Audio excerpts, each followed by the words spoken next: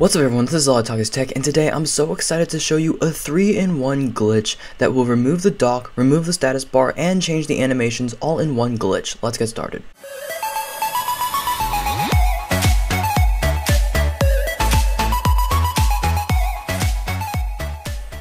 So before we get started, I just want to let you know that I am the founder of this glitch. It took me hours and hours to figure this out. I was just playing with the widget panel and seeing what I could find, and I think I found the gold mine of all glitches, a 3-in-1.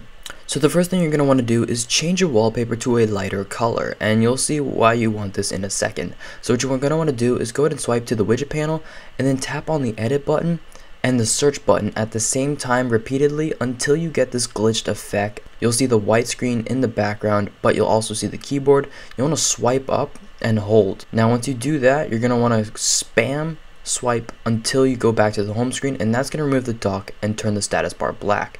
Now if you do not spam, then the only thing that will happen is the status bar will turn black, but the dock will remain.